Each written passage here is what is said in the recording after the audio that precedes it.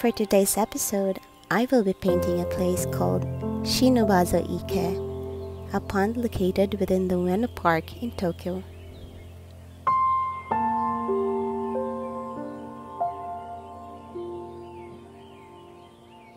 It was early springtime.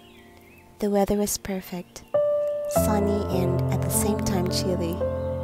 Just a perfect balance of coolness and warmth. It was my first solo adventure and my first weekend in Japan. And as a first-timer in Tokyo, I chose the easiest one to locate and explore.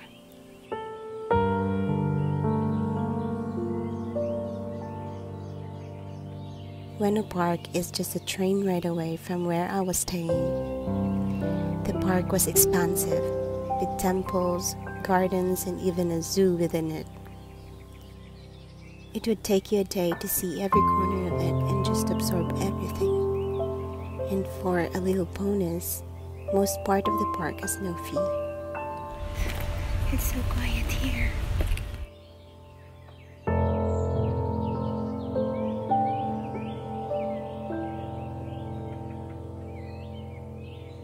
Shinobazu Pond is at the southernmost part of the park, if I'm not mistaken. It is a huge pond divided into 3 by 2 promenades. One is the boat pond, the one that I am painting. The others are the lotus pond and cormorant pond, named after a species of bird that inhabits in it. It is said that, however, the pond was modified several times. It is natural. It was already there even before it was developed into a park. And it was beautiful and spacious enough for them to put some recreation area for the community.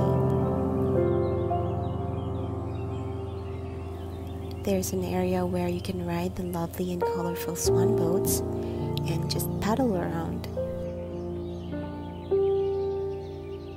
By the banks, there are cherry blossom trees bending over, and I could just imagine how romantic it could get during the sakura season. I have also read that during the summertime, when the lotuses are fully grown, it could cover the entire surface of the water, hiding it almost completely.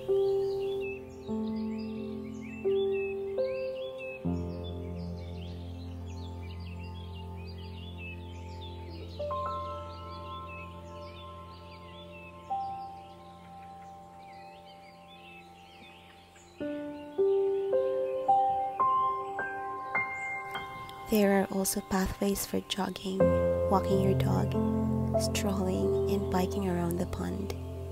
And if you are a sitting type, benches are to be found everywhere, facing the lovely view of the swan boats gliding through the water, the cityscape peeking over the green trees, and the blue skies that envelopes above.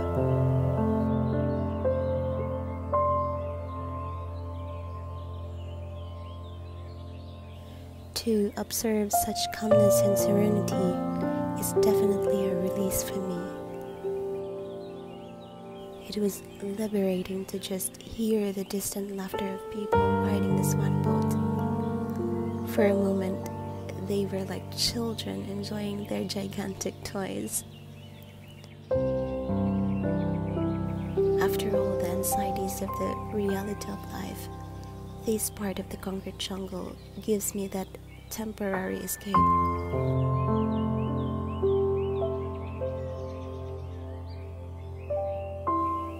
As an artist and an introvert, it's quite daunting to go outside and be exposed to the crowd, whilst finding a spot for your art and peace of mind.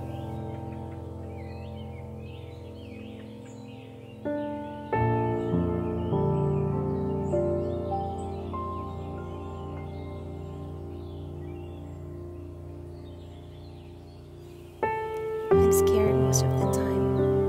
A lot of doubts about my art, my ability to create and comprehend things. Whether I'm good at this or that, whether I treat people right or they simply aren't into understanding an individual's personality. But that's almost impossible to comprehend unless someone is more than willing enough to put their shoes into yours.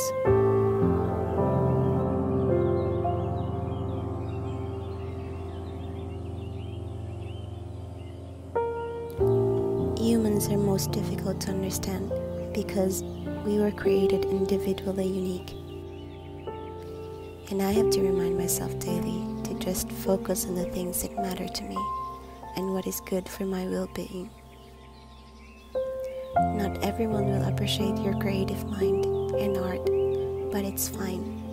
At the end of the day, you just have to do a little more better than yesterday of what you are good at and repeat that the next day. Slowly you will overcome your fears and self-doubts.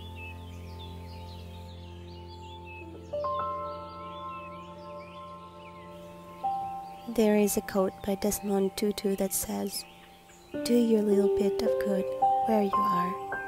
It's those little bits of good put together that overwhelm the world. Shinobazu Ike is a place for me, and perhaps also for you. It's a place that suits any interest, whether you're a tourist looking for a beautiful place to hang out, a photographer looking for that perfect shot, an explorer looking for something fun to do, an athlete looking for a good spot to exercise, or just simply that someone looking for a place to breathe and find peace. Whatever you have in mind, it is possible. Afternoon picnic? Perfect. Paint? Absolutely. In fact, I have seen artists stationed on some of the benches with easel in front of them. The very thing I would definitely do the next time.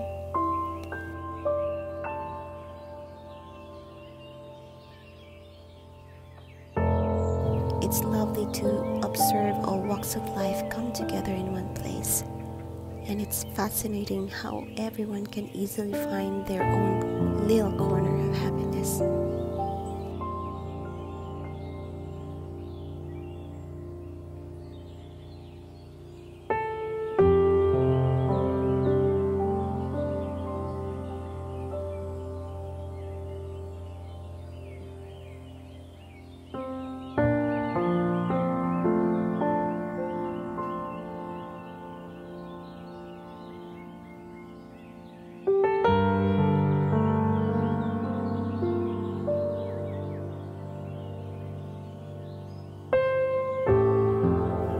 Thanks for joining me in my little corner of bliss.